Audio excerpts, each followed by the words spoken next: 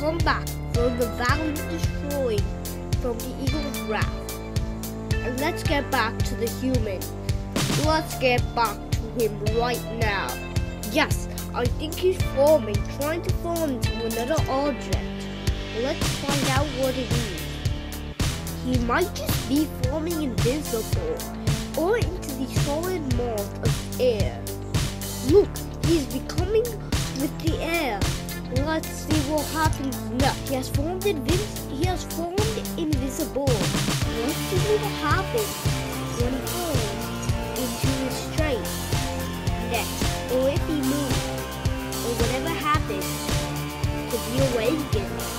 And let's go back to the eagle story. Here we go.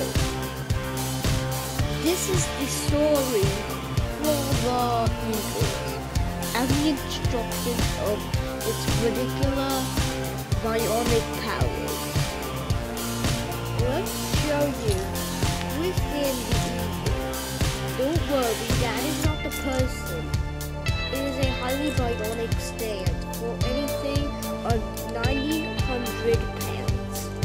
I am visible, stepped off to the side, and we will show you the parts of the eagle starting right now. Here's the bionic feather back. As you can see, the bionic feather back is not good enough. And what it does have is super repulsors that can be activated when launched. And we don't have any footage, but we can show you the wings and the beak with its propelling powers. Here are the bionic wings. They look not good, but they have a tiny shiny wing. So the mechanism of its bionic powers transfer from a tiny chip that is put inside the wing to make them look as a realistic wing. And here we go for the beak and the head.